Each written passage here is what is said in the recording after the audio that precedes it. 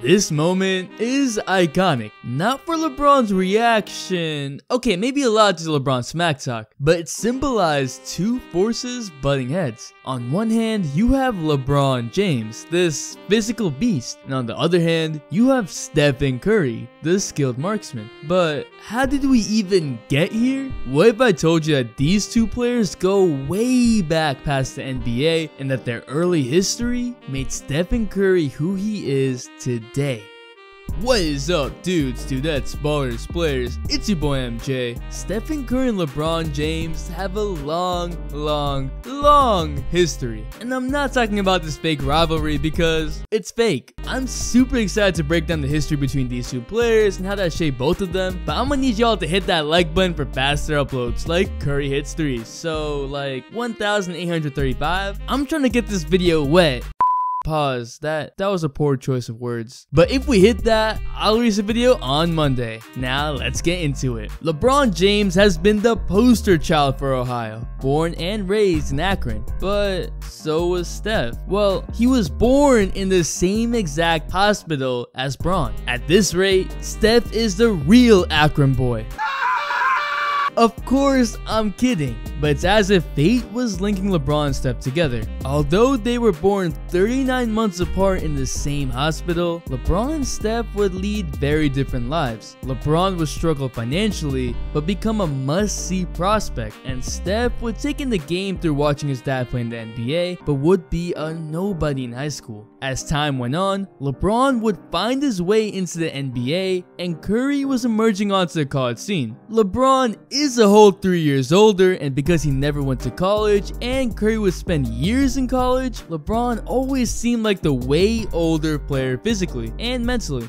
It was also that case because LeBron already had 5 years of NBA experience by the time Curry was a sophomore. Curry was getting his feet wet, taking Davidson on a Cinderella story run in 2008 against Wisconsin. Who's there watching? LeBron James. Yeah, LeBron, who would end up averaging 38 and 7 that season, had come to see the spectacle that was Steph Curry. But there was more to it than that. LeBron wouldn't just be a fan watching from the sidelines. He would end up doing a halftime radio show for Davidson and say that Curry would play in the NBA. Y'all gotta remember that no one thought Curry would make the NBA at that point. So for LeBron saying that, it meant a lot. And damn, were we all wrong. Look at the babyface assassin hitting this three, and who does he look at? That's right, LeBron James. LeBron ended up coming for a second game, cheering Curry on, and even arguing with the refs in Curry's favor. Curry and Bron were also on texting terms. Not like this.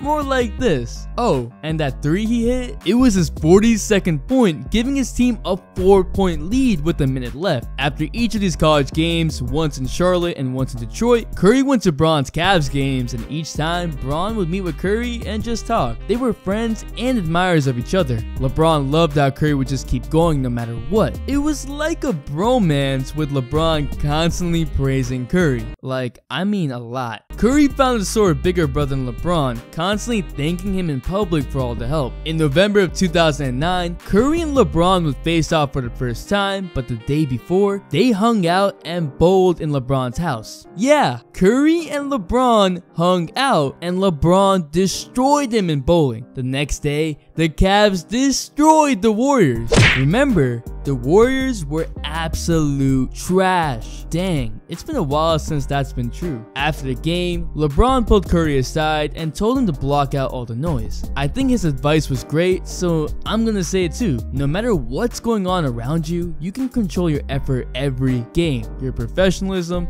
and just what you do day in and day out to get yourself ready. There's gonna be a time when it's all gonna work out because you'll be ready for that moment. So don't get caught up in the drama of what's going on with my team or a situation, because you'll hopefully have a long career. Just words of wisdom. And up to this point in his career, Steph Curry had taken what LeBron James said to heart, and so this was no different. They would continue to stay in touch even if LeBron would whack Curry.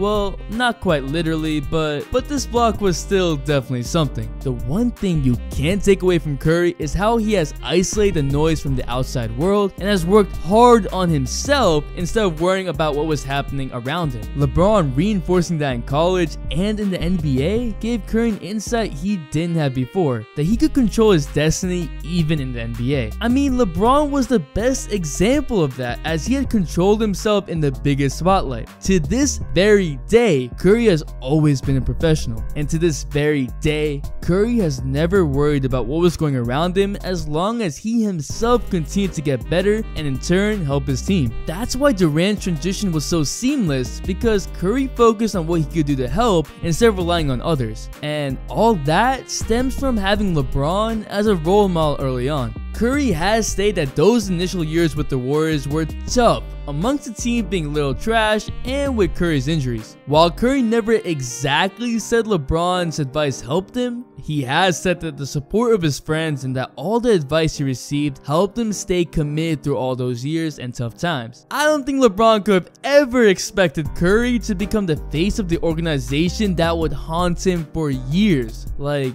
this babyface assassin became his nightmares. Man, that's rough. Like, just imagine a floating Steph Curry face just there. Man. Even their comments in the media about each other through the years have always showed admiration. LeBron has called Curry unstoppable, and Curry has called LeBron a freak of nature and a guy with high IQ. Despite all the antics that have gone on, from the Curry tombstone at the Cavs Halloween party, to Curry mocking LeBron's dance, to even these past finals, Curry and LeBron haven't forgotten their past and when they used to be close. Now they're supposed to be enemies. They are supposed to hate each other, but they don't. The heated matchups, the legacies, they've always been opposites, but they've shared similar mentalities. It's crazy that all of this started in the same hospital in Akron. But what do you think? Did LeBron really help Curry? Who will end up with more rings? And are you team LeBron or team Curry? I would appreciate if y'all would subscribe and drop a like for Curry or LeBron, because both of them are great players. Also, this took a lot of research, so if you want to see more videos like this,